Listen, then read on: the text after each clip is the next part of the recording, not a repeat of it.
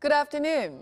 There's still some summer left. A heat wave advisory still plays across western parts of the country, including Seoul.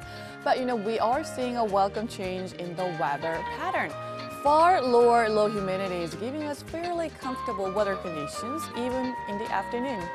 However, those in southern regions will need an umbrella as rain is on tap for your evening commute. In fact, the showers will eventually spread nationwide and possibly linger into Thursday night, and rain could come down heavily at times. So those of you having last-minute summer getaways will need to pay attention to the weather forecast. That rain will bring cooler conditions, though, with both highs and lows gradually edging down as the week goes on.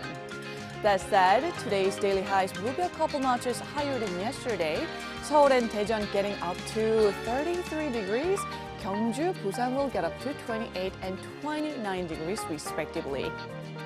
That's Korea for you, and here's the international weather for viewers around the world.